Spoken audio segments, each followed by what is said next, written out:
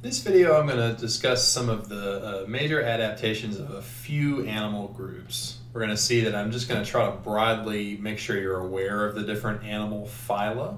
Phylum is the singular. Remember that's the group under kingdom. So just kind of the major animal groups. I don't want you to worry about that for my course because eventually we're just going to focus on two major groups, arthropods and vertebrates, because those, I want to argue, those are the two major groups that really dominate land.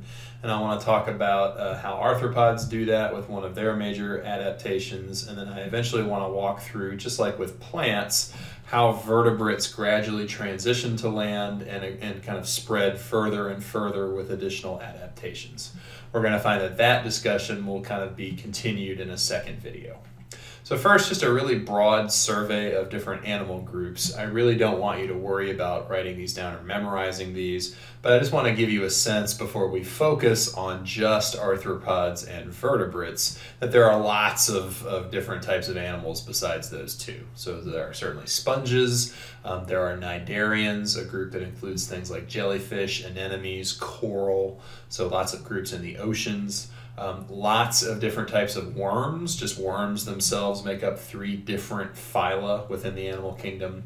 Earthworms being my favorite because I have a compost bin, and they're really important in the history of land, but we're not really going to talk about them here. Mollusks include things like octopi and snails and squids and clams, echinoderms like sea stars and sea urchins. And then finally, the 2 groups that we're really going to focus on, arthropods. Arthropods themselves are probably the most dominant animal group. Sometimes that surprises students because we're not arthropods, but it depends on how you measure success. But just in terms of definitely the most different types of species, the most different types of groups within the phylum. You can also consider things like biomass. If you were to weigh all of the different animals, how much weight, what total would there be? Arthropods would definitely be the highest biomass.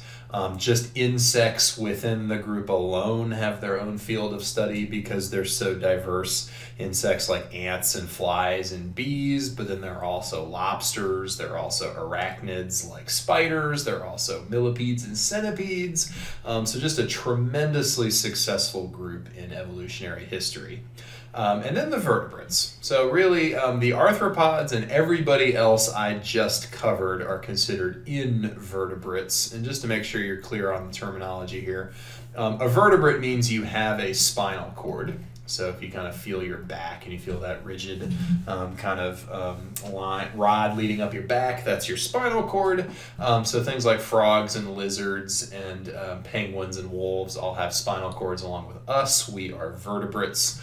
And all of the other animal groups are invertebrate groups. So in just means not, so you're not a vertebrate. Like an inaccessible area, for example, would be an area that you cannot access. So an invertebrate group would be a group without a spinal cord.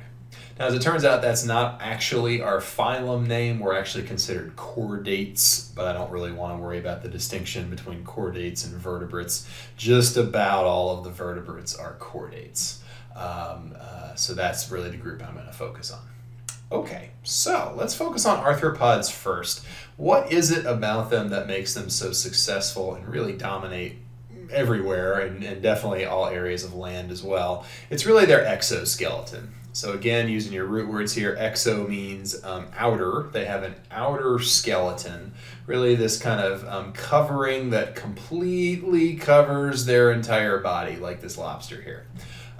So 2 aspects of the exoskeleton are especially helpful for land. Number 1, it's got a waxy layer to it, and that waxy layer slows water loss from the watery cells inside to the dry air.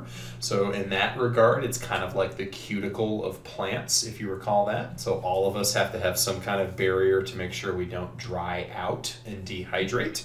And then the second aspect that makes the exoskeleton so successful is just how protective it is.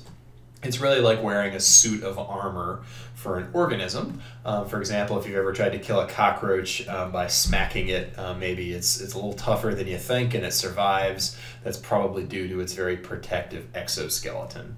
Other arthropods will kind of modify just how thick this exoskeleton is. If you think of flying insects, then maybe they can't quite make it quite as thick. but a buoyant, an animal that lives in buoyant water like a lobster can make it really thick for extra protection. Now, there are some downsides to the exoskeleton. It's quite heavy if it covers the whole body, depending on how thick it is. It might kind of restrict motion a bit more. And then, especially if an insect wants to grow, it can't grow past that suit of armor. And so actually, arthropods are going to have to completely shed that exoskeleton. This actually right here is an old part of this insect. This is actually a cicada. That is climbing out of its old exoskeleton, and then it's going to try to grow really quickly and then sort of secrete a new exoskeleton. That process of removing the old one's called molting. And the real problem with that is that until it rebuilds a new exoskeleton, it's kind of exposed and unsafe. And so a lot of arthropods aren't going to grow very big as a result. That's why you probably don't need to worry about some kind of like 6-foot ant that will ever attack you or anything like that. Generally, arthropods aren't going to grow very big in their history because they don't want to molt that many times to be able to grow to that size. Okay, so let's kind of switch to vertebrates then. Vertebrates are the major group that have endoskeletons, endo meaning inside skeleton. That's going to give us somewhat less protection than an exoskeleton, though I still want to say, like, for example, the rib cage does a pretty good job protecting the organs inside. But it does grow with the body, so that's going to enable vertebrates to at least possibly be quite a bit bigger in size than arthropods. And when we really think about the vertebrate history, there are lots of different vertebrate groups that we're not focusing on here.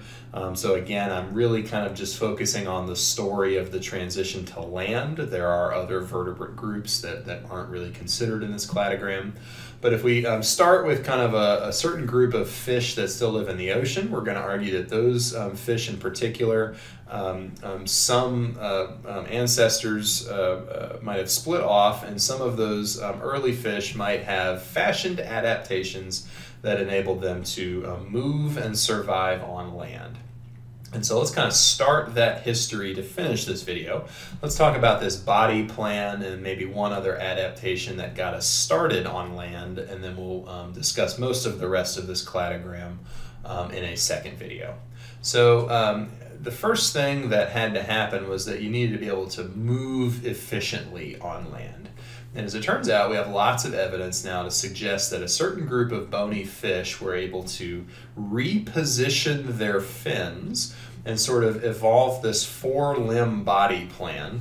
We're only seeing 2 here because it's kind of on its side. So this 4-limb body plan with kind of 1 big bone, 2 bones, lots of bones, that really has carried through to every land vertebrate still today, including us. And so they kind of got this basic body plan to be able to move efficiently. And then the other thing that needed to happen is we need to be able to breathe.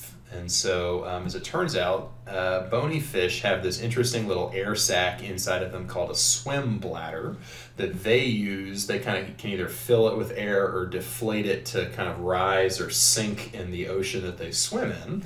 And that air sac actually was, we think, the derivative of lungs that we now use on land in order to bring oxygen to our blood.